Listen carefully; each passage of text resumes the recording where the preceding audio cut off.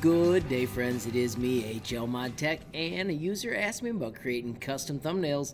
I've got some strategies, so let's get cracking. Alright friends, so the first thing I want you to know is I make all of mine in TubeBuddy. So if you haven't tried TubeBuddy yet, there is a link in the description. It's super slick, and there's a free version that lets you do everything that I'm doing in this video.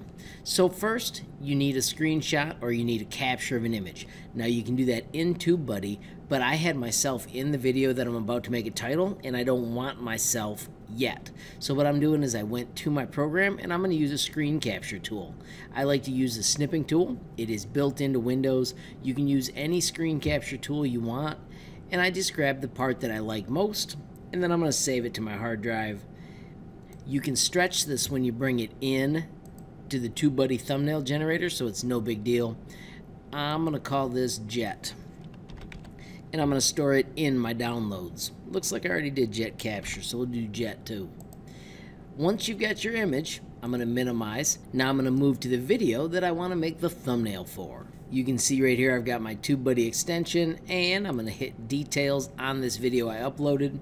And then in this, I'm going to click Create Thumbnail.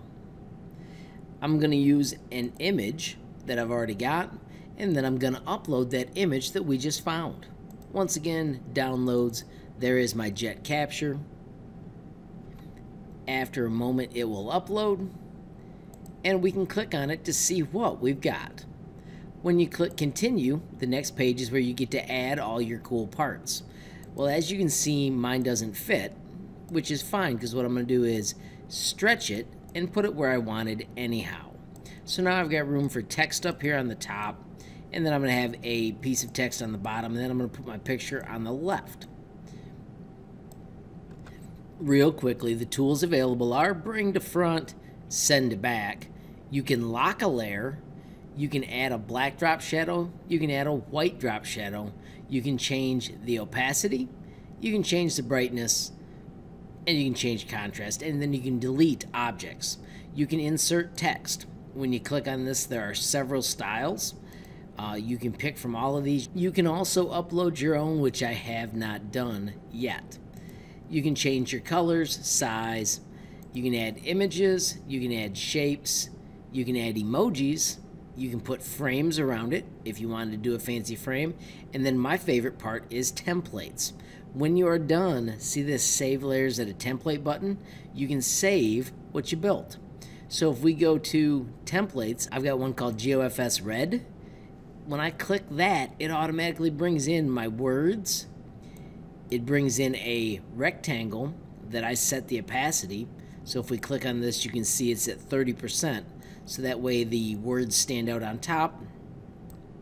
And then it brought in a picture of me. Now I don't want that picture, so I just hit delete. And then I could take another picture, or today I think I'm going to use this one right here and just plop it in like that.